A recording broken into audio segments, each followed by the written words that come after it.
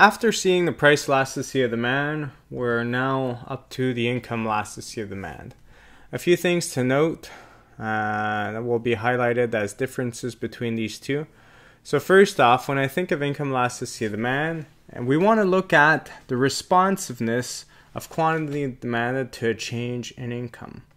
We want to see whether, as people get richer or poorer, how responsive will this be? Will it lead to very small changes, to very large changes? And if there's large changes, in which direction will it go?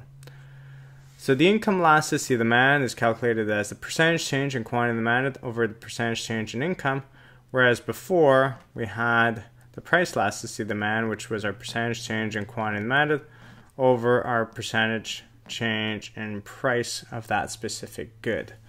So very similar, it's just the denominator that changes. The whole calculation process is the same as we use averages as the denominator when we calculate the percentage changes.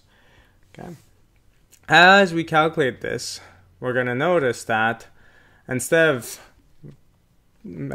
counting these as elastic, inelastic, or so on and so forth, actually in this case here, it's going to be allowed to be positive or negative, whereas before it was always negative due to the law of demand. Why can it be positive or negative? Well, if I think about it, it's going to be positive when they both move in the same direction.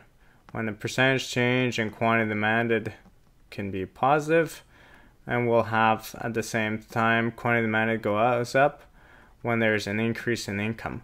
So if you think there's an increase in income and there's an increase in quantity demanded, they're both moving in the same direction, and whether they're both going up or both going down, this is going to lead to a positive sign, such as we have here.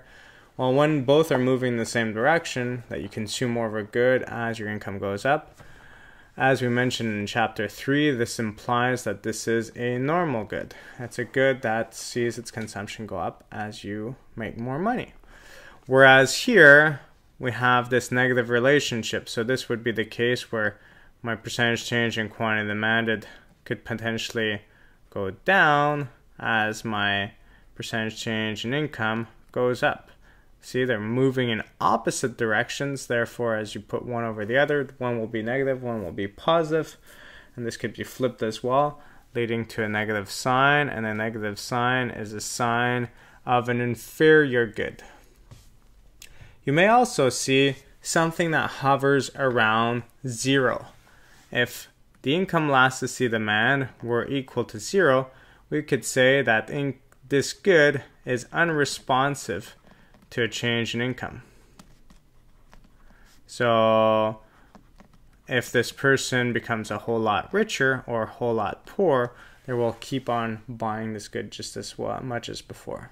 So if you think about this from the idea of a kind of a spectrum, if I go here from plus infinity, 0, and negative infinity, that should be an infinity sign, I have this situation that if I'm here at 0, I'm unresponsive. If I'm here on this positive side, I'm a normal good.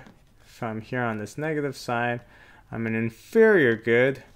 But if I'm negative 0.01 close to here, I'm not that responsive. I'm inferior, but I'm not that responsive. Same thing with positive, very small number.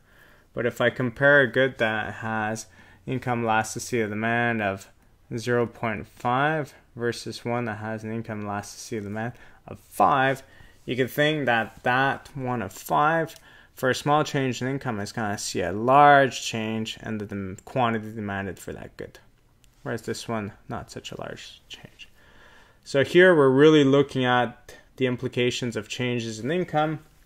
And if you're dealing with the different business cycles, recessions, and booms in your economy, or you have a situation where some industries are closing or opening up, making the people richer or poorer than before, you really want to know the implications on the sales or the demand for your specific product that you are selling. So once again, we're just going to calculate one of these. And before I do so, on that same timeline I had before, I could add another specification. So I said, when it's positive, it's a normal good. But here we could split up that positive part So here from 0 to infinity, that positive part from 0 to 1, we're dealing with a necessity. And from 1 and above, we're dealing with a luxury good, typically. But the biggest thing is you have to remember is that you have normal good when it's positive and inferior good when it's negative. Okay? So let's calculate one out. If I have this situation here, once again, I have my original and my new. It doesn't really matter in which direction you go. So this could have been two different income levels, income level A and income level B. It doesn't really matter which one you choose as original or new, as long as you calculated that well and you go in the same direction. So if I want to go from point A to point B or from point B to point A, it doesn't really matter. The elasticity will be the same, but make sure you do it in the same direction for income and quantity demanded. So if I keep it as the way it is now and I calculate my percentage change in income, so income is sometimes referred to as Y, so that's why I was going for a Y here. Percentage change in income, I'll have this situation that I am at 50,000 minus 40,000 divided by the average, 45,000. And then my percentage change in quantity demanded, doesn't really matter which one you calculate first, even though that's the numerator, is going to be again in the same direction. So I want to start as this point, 50,000, or my B to my A or whatever.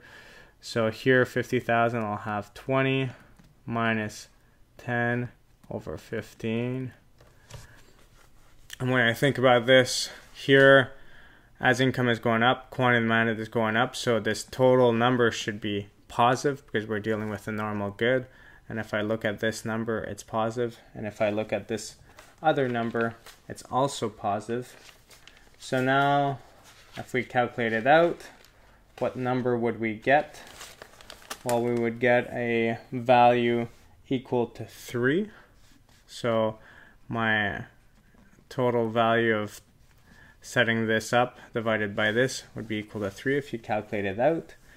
And 3 would tell me, first off, this is equal to 3 is greater than 0, so I'm dealing with a normal good. And because 3 is greater than 1, that good in question is actually a luxury product.